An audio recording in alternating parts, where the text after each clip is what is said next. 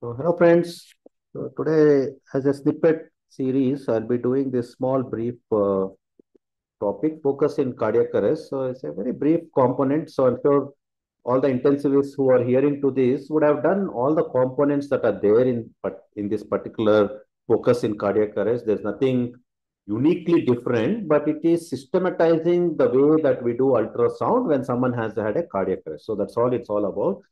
But one take home is to look into whether the compressions are impeding the LVOT outflow is something that you can ascertain by doing focus in cardiac arrest, which are shown to be important. So that is the quintessence of this topic.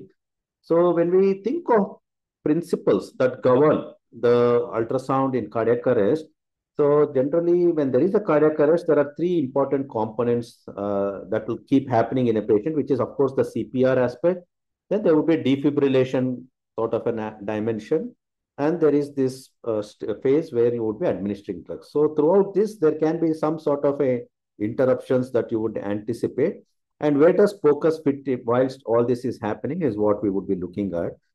So one thing that we need to bear in mind is during any of this CPR, AED, or adrenaline, whenever you are embarking on doing this ultrasound, there should not be interruption to the CPR aspect. So obviously the CPR has to be happening, and no point of time you should say stop the CPR because I need to do focus. So that should not happen. That is something you need to understand.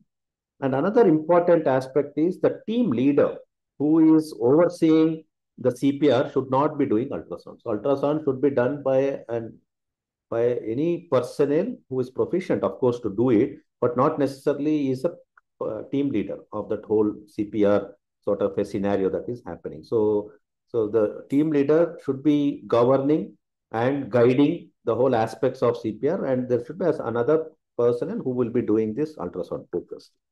So when we talk about this, so this is the sort of a very templating they have given as to how one should be conducting. So the view which is very friendly, which every intensivist should put the probe, is always at the subcephoid. So it is the subcephoid view is the most preferred, most ideal, and that is what will give you juice for the money. So the first window you would look is subcephoid. And whilst compression is happening, then you can move this to the apical. So that is the second part you have to see. The third is you go into the suprasternal or the pulmonary view. The reason is to look for pulmonary embolism. So you have to look at three on both sides to look at possible massive thrombus when they have. So you could visualize thrombus in the one of the right or left pulmonary artery. So the main pulmonary artery, you can visualize from this pulmonary window, what we call three. And the fourth is to look into abdomen, to look into any free fluid or any abdominal cause. So basically, when we talk about focus in cardiac arrest, they even stretch to a point, which I'm not covering in this video, which is, I feel, is a little superfluous. They say even you have to look at optic nerve sheet diameter to see if there is intracranial bleed, TCD. I think that is a little overstretch of an imagination. Here we will just focus on the cardiac component, lung component, and at best the abdomen aspect if there is a trauma situation. So just remember this figure. Subcephoid is the first, then go to apical, then go to the pulmonary view to look at any pulmonary thrombus. And fourth one, you look into paracolix or into the abdominal to see if there is any free fluid. So if you remember this, that should be good enough. So this is the subcephoid view. You will see a picture of the heart, which is nicely sleeping like this with a LV, RV, and LA and RA. So this is the best view that you should look at to look at any reversible causes, tamponade. So if you look at this, so you have a patient with a pericardial effusion here with the tamponade. And this is the subcephoid view where you have a LV, RV, LA and RV. And here you see the collapse of the LA happening with the pericardial effusion and there is a compression. So this is a cardiac tamponade you would see in the subcephoid view. And most important, I think the take home from this particular snippet is mainly it is done, the focus in cardiac arrest to ensure that the compressions is not causing compression of the LVOT. Because when you're doing compression and releasing, when you do a recoil, you are expecting the blood from the LV to flow into the LVOT. So if you are compressing to a point where you are completely impeding and not allowing the sort of a relaxation and impeding the flow into the LVOT, so that may not help you get the cardiac output. So I think if this is focused upon whilst, because it is said up to 30%, 30 to 32% of the time, the LVOT flow is impeded by our CPR. That is something that you have to bear in mind. And that is the first thing you can look in subcephoid also. And apical, of course, you can see. And so obviously the chest compression, you would position just above the Syphilis sternum. So when you're doing a subcephoid, pay attention if the LVOT outflow is being impeded. So there are few steps that are sort of indicated. The first one is to see whether the arrest, confirm arrest, because it is said that many a times that you may have asystole, but there can be some cardiac activity. So the first step when you do a subcephoid, obviously you look for any causes. The first step is to see whether there is any cardiac activity or no cardiac activity. So confirm arrest, whether heart is standstill or whether there is some sort of a cardiac activity. The first step is to confirm. So they have put some systematization to this process. First is confirm arrest. Second is confirm effectiveness of CPR and make sure there is no impeding of the blood flow into the LVOT. That is the second aspect. So first one is confirm there is a no cardiac contractility or whether there is cardiac. Second is effectiveness, whether the compressions are good enough and whether there is no enough time is allowed for the blood, for the forward flow of the blood, and there is no impeding of the LVOT outflow. That's the second step. The third step, which is most crucial for all of us, is to look at any urgent interventions. In fact, the third step, they say, look for lung sliding signs. I'll just show this. I think this video should work. So look at the lung sliding, whether there is lung sliding or whether there is no lung sliding. Because if there is no lung sliding, immediate intervention of some nature would be needed, which is putting in an underwater seal drain or correcting the pneumothorax by the needle thoracotomy, so on and so forth. So the third step is immediately that aids intervention, look for lung sliding. And in third intervention, they say you can use that intervention to guide any axis. If you want to put immediate IV axis and if there is no IV axis, in the third step, they suggest that you can utilize that to do some sort of a venous cannulation. Then the fourth step is to look for reversible causes.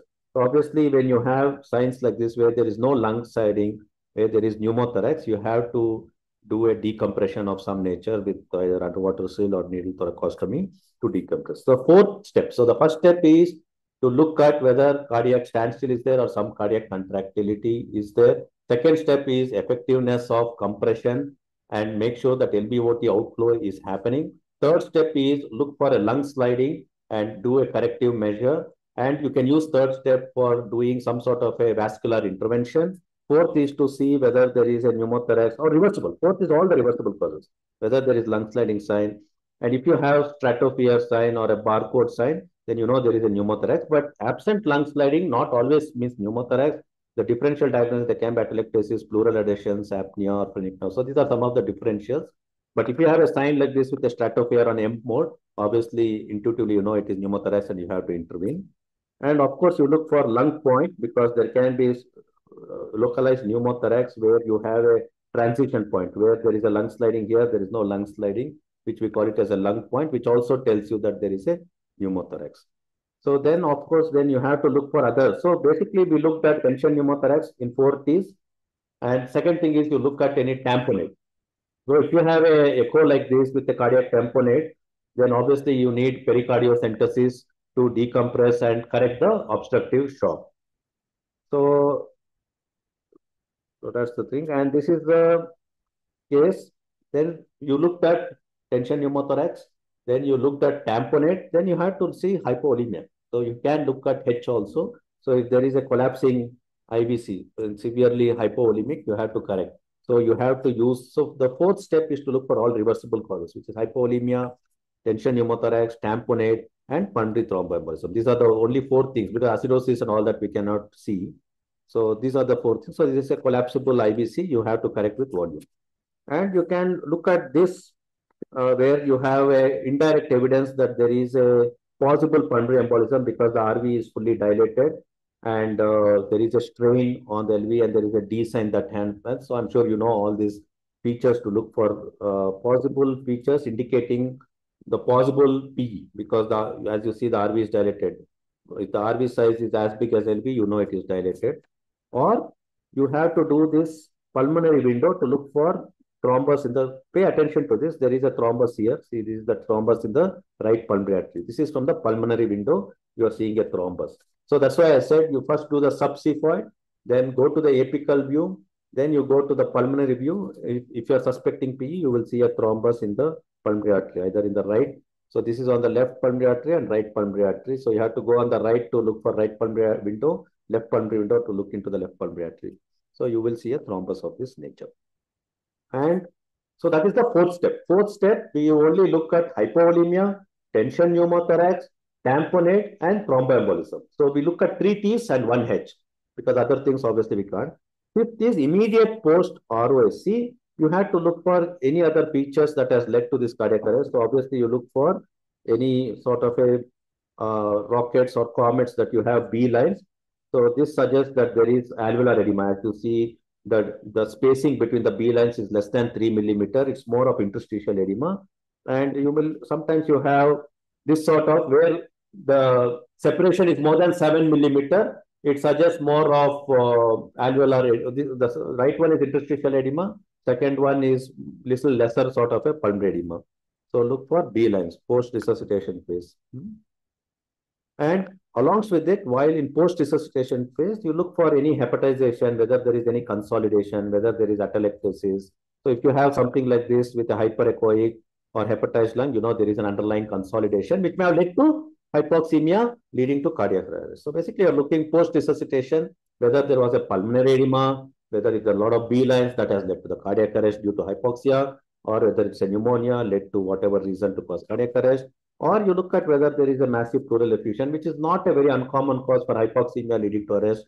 And you can look at any pleural effusion, and you can measure and quantify the pleural fluid also in ICU. So I'm sure you know the means to measure the distance. You can see in this video. Okay, so I've taken the measurement there. This is to just quantify how much pleural fluid is there. So quantifying pleural fluid, many of you might have learned, we use the Balick et al. We use 20 into the maximum sort of a septal difference that will give you the quantification of the pleural fluid. And if it is less than 70 millimeter, it is around 340 ml. So something. So basically, you take the measurement and multiply it into 20 to measure the quantification to see if it is trainable to correct hypoxemia.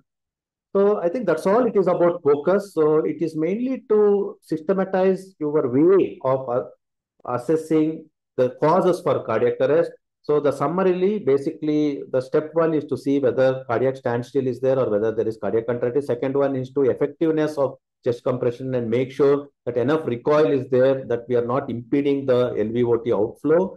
And so third thing is to look at immediate intervention to see whether there is lung sliding sign and to do any vascular intervention. Fourth is to look at all reversible causes. We can only look at 4 reversible causes, which is hypoxemia due to pneumothorax. So you look for stratosphere sign, or you look for lack of lung sliding sign, and then you look for tamponade, you look for pulmonary thromboembolism, then you look for hypovolemia with IVC. So only 4 causes we can do. And fifth is look for post-resuscitation problems, like whether there is any consolidation, whether there is any pleural effusion, so on and so forth, or whether there is any pulmonary edema. So that's all, folks, it is there. And you can look into abdomen. So the extension of this, which they have taken as a stretch of imagination, is you have to look into TCD, you have to look into optic nerve sheath diameter to see if there is increase in ICP, or you have to look into the fast scan, quick fast scan in the abdomen to see whether there is a huge abdominal collection. So that's all it is in the POCUS. So don't get overwhelmed. It's a very simple thing, just systematization of this whole process. So the take-home message is the main goal of ultrasound in cardiac arrest is to look at the effectiveness of CPR. And as I said, up to 30% of the time, patient may have lack of cardiac output, but there will be some cardiac contractility to ascertain that. And the third thing is to identify reversible causes. So thank you, friends. I request you all to submit your valuable work to Journal of Acute Care. And of course, you can visit my website to be here to this lecture. Thank you. Thank you.